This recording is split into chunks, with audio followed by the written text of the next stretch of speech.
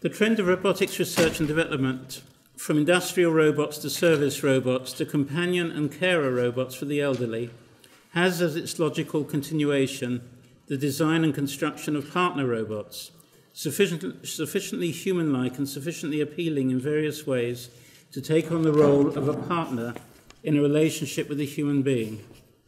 This logical continuation of the trend raises many questions relating to humans loving and being loved by robots, treating robots as life partners and being similarly treated by them, having sex with robots, and, ultimately, marrying robots.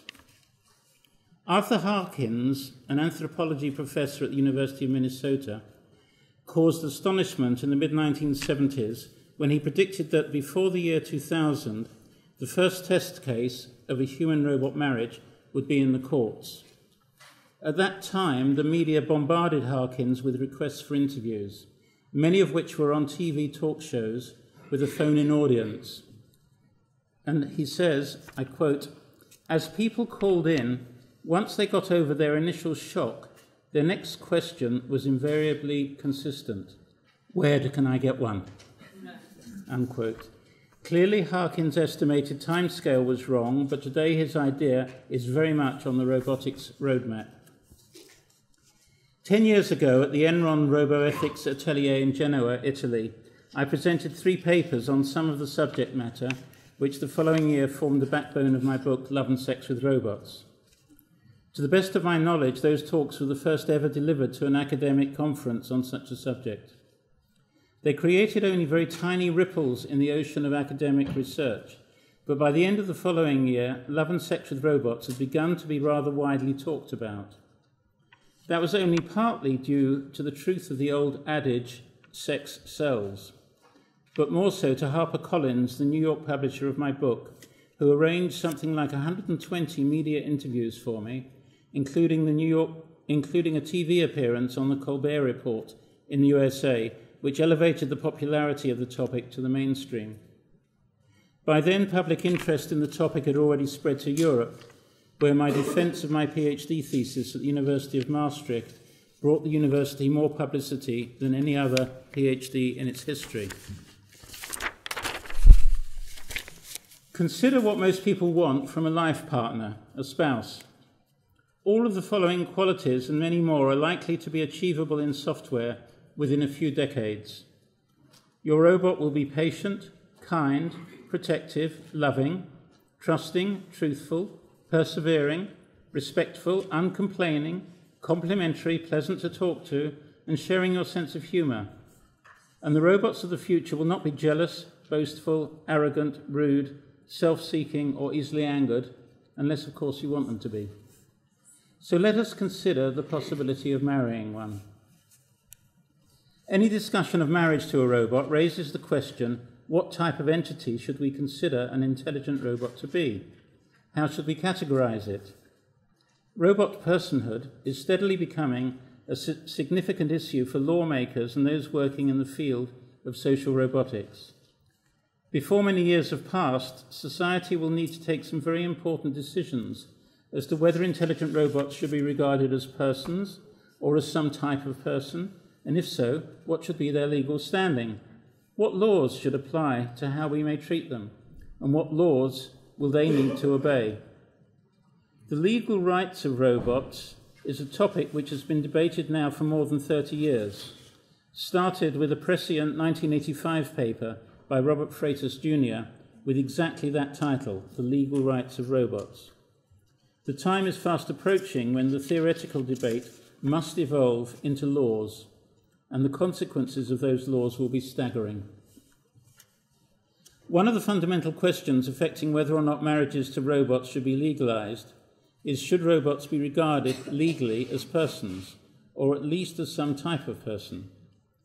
In recent years, the subject of robot personhood has come to the fore in social robotics, with titles of publications such as The Electronic Agent, a Legal Personality Under German Law, which was published in 2003, A Legal Theory for Autonomous Artificial Agents, published in 2011, Do Androids Dream? Personhood and Intelligent Artifacts, also in 2011. Can Machines Be People? Reflections on the Turing Triage Test, published in 2012. Rob Sparrow, who wrote that paper, describes a test proposed by him in 2004 to determine whether or not a machine has achieved the moral standing of people. There are also the outline of personhood law regarding artificial intelligences and emulated human entities, published in 2013, and Machine Minds, Frontiers of Legal Personhood, published last year. It is already well established that entities such as corporations are treated as having a legal status, but it is as yet an open question whether the same will be true of intelligent robots. Clearly, this is a question deserving serious consideration. Should we recognize robots and protect the will of a robot? In his essay, Machine Minds, Evan Zimmerman supports the idea of granting such rights to robots, basing his argument on technical law and providing a justification for bestowing personhood on robots. Zimmerman demonstrates that the development of personhood involves analyzing fully conscious entities and how such consciousness could be allowed to exercise their will. He argues that the basis for designing future intelligent machines is likely to be the workings of the human brain, and he makes a nod to the cyborg, a human-machine combination. A person with one artificial limb is still a person, as is someone with 2, 3, or 4 artificial limbs. So a person does not lose their personhood for undergoing augmentation by a prosthetic, nor is a person with an artificial heart any less human as a result. So the question arises, would someone whose brain has undergone augmentation or partial replacement be any less human? And what about someone with a wholly artificial brain? Since a person does not lose their personhood just because they have one or more artificial parts, I argue that a robot does not necessarily lack personhood just because it is built differently from a human. Nor is that difference alone sufficient reason to deny a robot the same rights and protections ascribed to humans. Christophe Leroux and his colleagues were given the responsibility by the European Robotics Coordinated Action Group to develop arguments on ethical, legal and social issues in robotics. Their report, published in 2012, is entitled Suggestions for a Green Paper on Legal Issues in Robotics. Leroux et al. Recommend that, for the time being, robots should not have the legal status of humans. Rather, they should be assigned to a specially established legal category to which Leroux and his colleagues refer as electronic personhood. They base this suggestion on the notion of a legal person, such as a corporation, a company. Such entities are treated by the law in many of the same ways as are people, with similar capacities and financial responsibilities, for example, though they are not endowed with the same legal status as humans in certain other respects. Leroux explains, and I quote, "A similar approach is plausible for at least some autonomous machines. Robots are neither humans nor animals, but can develop a certain artificial personality, a certain scope of action, and a certain tangible symbol for the cooperation of all the people creating and using that specific robot. Jurisprudence could establish some autonomous machines as having the status of an electronic person with specific rights and obligations. This would apply only to particular contexts and would include autonomous machines having a certain degree of legal autonomy. If an electronic person causes an injury to a third person, he can be sued directly. Some further questions yet to be answered are, when does the legal personhood start and end? Which rights and obligations come with it? What restrictions are useful?" Unquote. Since 1927, Time magazine has awarded an annual accolade to recognize remarkable worldwide achievements. In 1982, their title, Man of the Year, went to the personal computer. And legend has it that Steve Jobs cried when he learned that the title was not being awarded to him instead. More recently, the title was renamed Person of the Year, and I speculate that before many more years have passed, it will be awarded to the humanoid robot, such as their fast-approaching encroachment and integration into society and their rapid acquisition of the characteristics and qualities usually associated with personhood. It is by accepting the possibility of robots as being endowed with some sort of artificial personhood that we can make it more palatable to consider how best to govern the intelligent robotic systems of the future. Regulations that allow robot companions to have a legal status similar to that of a corporation will pave the way for robot personhood, robot rights, and ultimately the possibility of human-robot marriage. Restrictive laws affecting the institution of marriage have undergone a massive reinvention in the Western world since the middle of the 20th century. Until 1967, some American states still banned interracial marriage. The US government's position on the matter was that each state had the right to decide for itself whether or not to permit marriage across the divide between blacks and whites. It was only following a Supreme Court decision in 1967 that interracial marriage in the USA was finally made fully legal in all of the US states. Even more controversial than the opposition to interracial marriage was and still is the issue of same-sex marriage. With the late 20th century trend of wider acceptance for gay and lesbian relationships, it's hardly surprising that many same-sex couples strove for the right to marry their partners. The idea itself was hardly new. In Africa, for example, the Nua and some other peoples have long favoured women-women marriages. The gay rights movement, which started in 1970s America, was primarily aimed at legalising homosexual and lesbian relationships. Marriage was not then a primary aim. But once same-sex relationships started to become legally recognised in the USA, it was only a matter of time before the gay and lesbian communities demanded more, with the American movement gaining support from some of the free-thinking European countries, such as the Netherlands and Denmark, the latter becoming the first country to recognise what the Danes call legally registered partnerships. On October 1st, 1989, 6 homosexual couples were legally joined in such partnerships in a room in Copenhagen's City Hall, giving them, under Danish law, most of the rights of married heterosexuals, but not the right to adopt or obtain joint custody of a child. The transition from having one's same-sex relationship legally recognised to being able to enter into marriage with one's same-sex partner came relatively quickly after the Copenhagen event.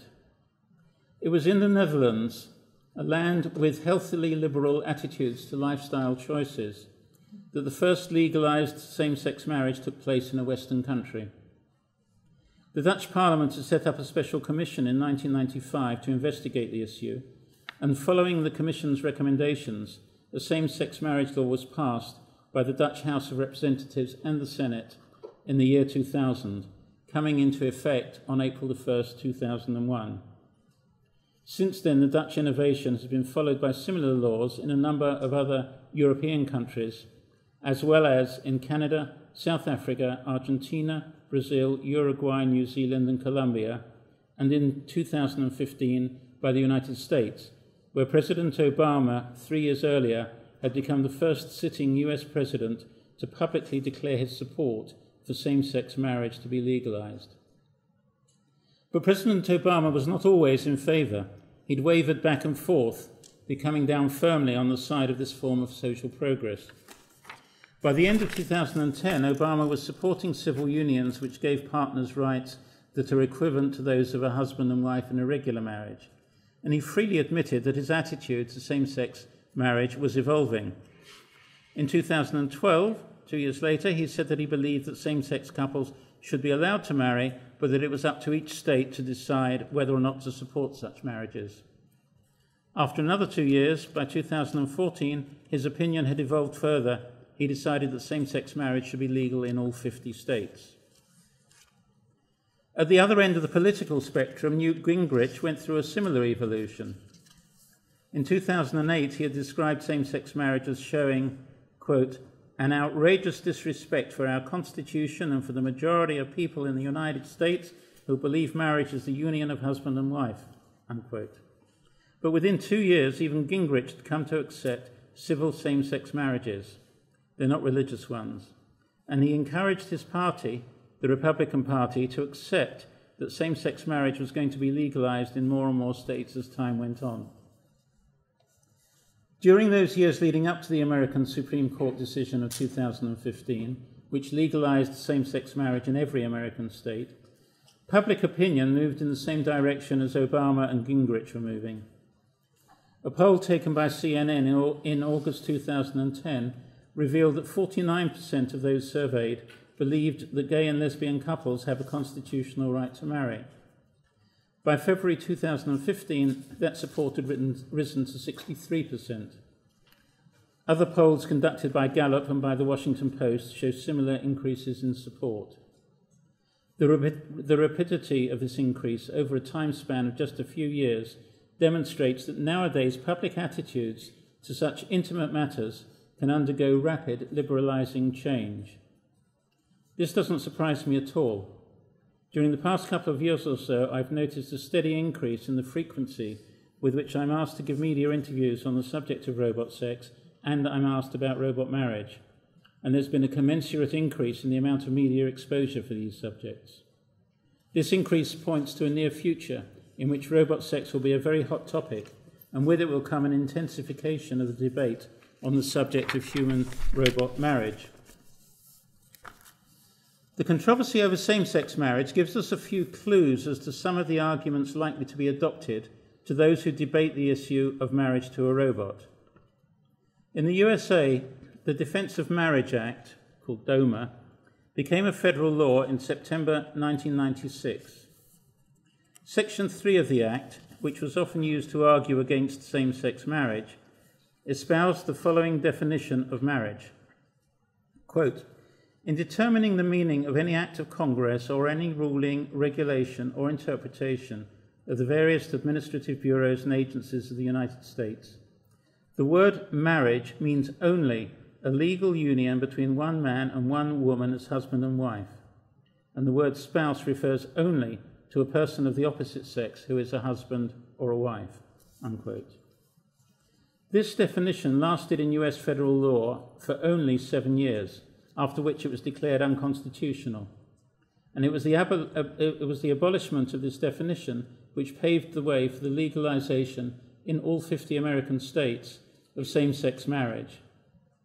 But even though the DOMA definition is no longer law, the public sentiment behind it is still quite strong. I suspect that the majority of people who join the robot marriage debate will, for the next 2 or 3 decades, argue that a marriage can only be between two humans and not between one human and a robot or some other non-human entity. Religion is one reason for opposing same-sex marriage, but it's not at all clear to me that the same religious arguments will hold much water when applied to the concept of human-robot marriage. A typical opposition statement against same-sex marriage, founded on religious thinking, came from the Southern Baptist Convention, an American Christian denomination with more than 15 million members in the United States. In June 2003, the convention adopted a statement confirming that, quote, "Legalizing same-sex marriage would convey a societal approval of a homosexual lifestyle which the Bible calls sinful and dangerous, both to the individuals involved and to society at large," unquote. In support of this statement, the convention affirmed that, quote, "Legal and biblical marriage can only occur between one man and one woman," unquote. But so far as I am aware, nowhere in the Bible does it say anything against other types of marriage. Nowhere does it say that a marriage must be between two humans. Parenting is another contentious issue employed by those who argue against same-sex marriage. A common argument I've heard is that in order to have a well-balanced upbringing, children need both a male father and a female mother. But evidence from pediatrics experts runs counter to that argument.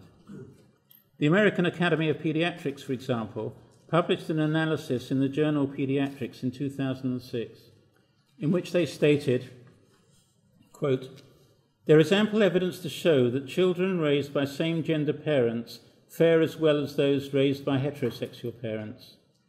More than 25 years of research have documented that there is no relation between parents' sexual orientation and any measure of a child's emotional, psychosocial, and behavioral adjustment. These data have demonstrated no risk to children as a result of growing up in a family with one or more gay parents. Conscientiousness and nurturing adults, whether they are men or women, heterosexual or homosexual, can be excellent parents. The rights, benefits, and protections of civil marriage can further strengthen those families. Surely what is important here, in the context of human-robot marriage, is that it is not the gay or straight nature of the relationship between the parents which is most important for good parenting, but that both parents are, quote, conscientious and nurturing, unquote. And just as a gay or lesbian couple can be perfectly good parents for a child, there seems to be, to me, to be no valid reason why a sophisticated robot in decades to come cannot be a partner in the provision of good parenting. Another factor that can affect the stability and happiness of a child brought up by a same-sex couple is whether or not the couple have a relationship free from the stresses and pressures of social adversity due to their sexual orientation. Many research psychologists have concluded that children benefit when their parents are in a legally recognized form of relationship which is also accepted and supported by society. The Canadian Psychological Association, for example, has stated that, quote, the stresses encountered by gay and lesbian parents and their children are more likely the result of the way society treats them than because of any deficiencies in fitness to parent, unquote. On this basis, it seems reasonable to argue that human-robot marriage should be made legal for the benefit of the adopted children of such marriages, since by making them legal, the human partner, and arguably the robot, will be less likely to feel or appear to be stressed by society's rejection of their robot marriage. In their paper, Robot Marriage and the Law, Mark Goldfeder and Josef Razin discussed three threshold requirements for marriage, requirements that robots will have to meet in order for human-robot marriages to qualify for legalized status. These requirements are consent, understanding, and the capacity to make decisions. First, let's consider consent. An interesting question relating to consent arose in a 2012 case in the Seattle area, in which Angela Marie Vogel became the first woman in American history to marry a corporation. The bride had undertaken this attempt in order to draw attention to the decision in 2010 by the US Supreme Court to recognize a corporation as a person. Vogel's marriage did not last long. Kings County, where Seattle is located, changed its mind over its earlier decision to allow the marriage to go ahead and rapidly declared the marriage license which it had issued to be void. A Kings County spokesperson explained, quote, when either party to a marriage is incapable of consent, then it's void, no longer valid, or not valid, period, unquote. So the county's ultimate decision on the matter was that a corporation is not able to consent to something. But is that true when extending the rule to a robot? If a robot had been granted personhood, then it would seem to be legally eligible to marry, if it chose to do so. And if the robot appeared to wish to marry, by virtue of what it said and how it behaved, then following Turing's philosophy, why should we not assume that it does consent? Goldfeder and Razin identify three fundamental requirements to demonstrate consent. First, the parties must have the legal capacity to contract a marriage. Second, the parties must voluntarily assent to contract a marriage. And third, there must be at least a substantial compliance with statutory requirements as to the formalities of a ceremonial marriage. These authors argue that a person can indicate their understanding of what a marriage means simply by responding positively to a statement such as, let's get married. How much understanding is that? Not very much. As the Supreme Court of the State of Arkansas ruled in a 2008 decision, consent does not have to be particularly well-informed or well-reasoned. Goldfeder and Razin apply this concept to robots and conclude that, quote, sophisticated robots are more than capable of instrumental reasoning, that is, performing cost-benefit analysis and deciding on the best way to proceed in the furtherance of their own best interests, unquote. In the context of robot marriage, this means that robots are more than capable of deciding or consenting to marry. Another important aspect of consent is that it should be genuine, given freely, without coercion.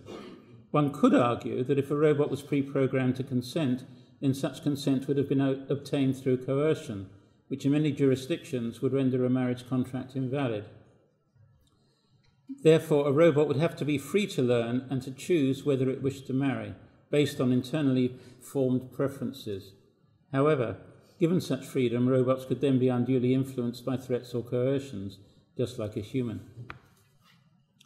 As to understanding, Goldfeder and Raisin say, quote, "Can robots understand the concept of marriage?" Unquote.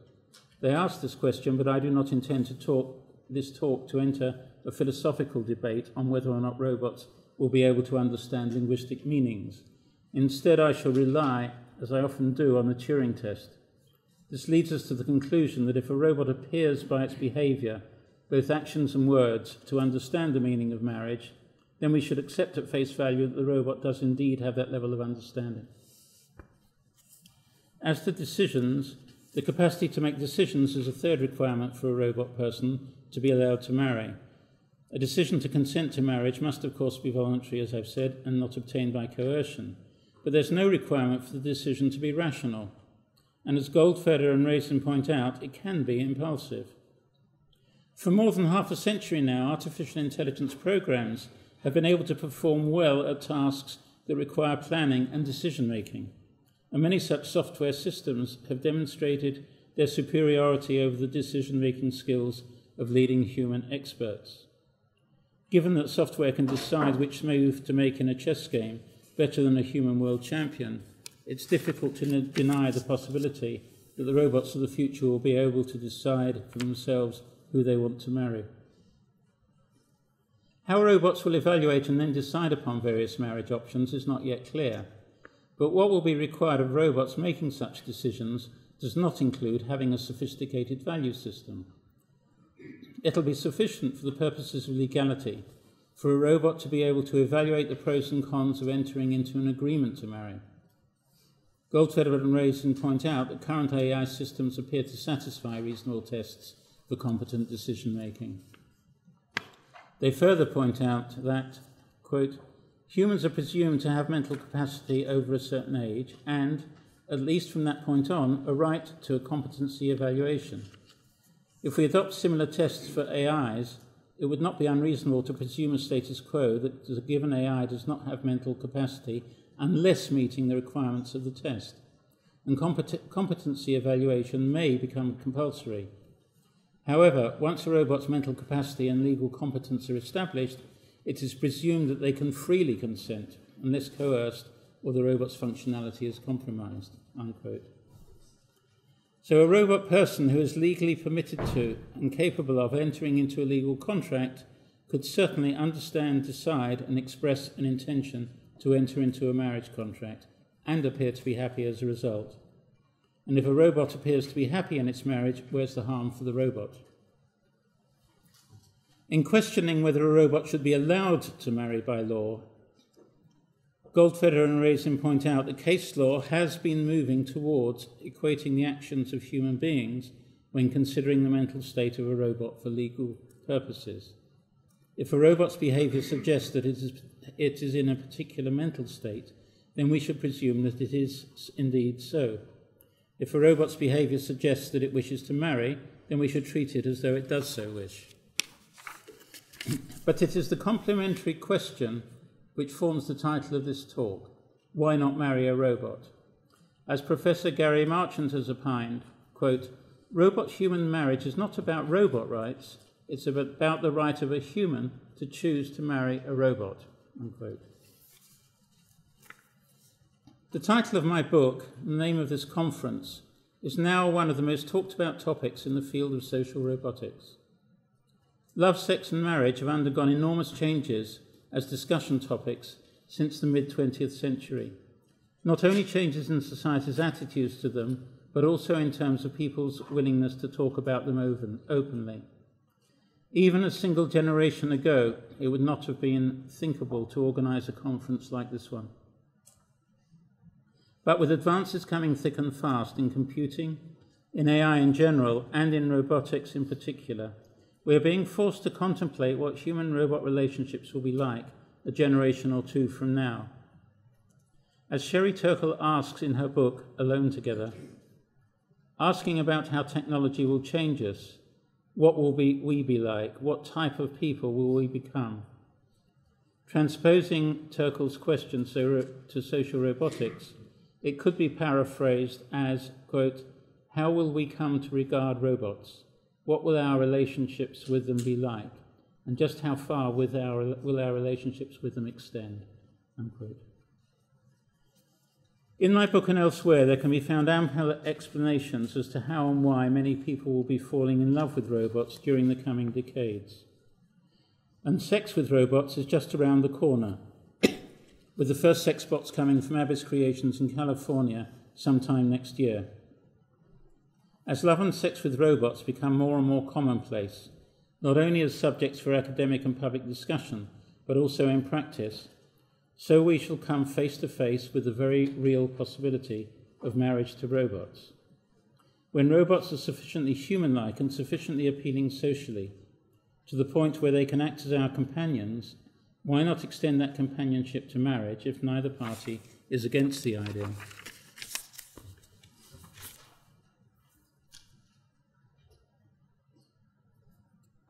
Today I have addressed some issues of personhood in the law, whether robots will come to be regarded as having personhood, as being some type of person. I've presented some examples from the literature, example of ways in which society's ethical and legal views relating to personhood and the law are changing and will inevitably change even faster with future developments in robot and software technologies. As more and more people come to accept the concepts of sex and love with robots, so society as a whole will develop laws to govern human-robot relationships.